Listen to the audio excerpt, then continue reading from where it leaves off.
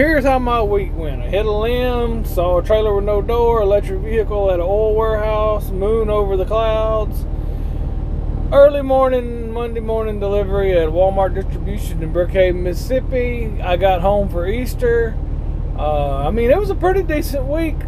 I didn't lose money. I didn't make a whole bunch of money, but I paid my bills. I got home. I got fed. The Lord got worshiped.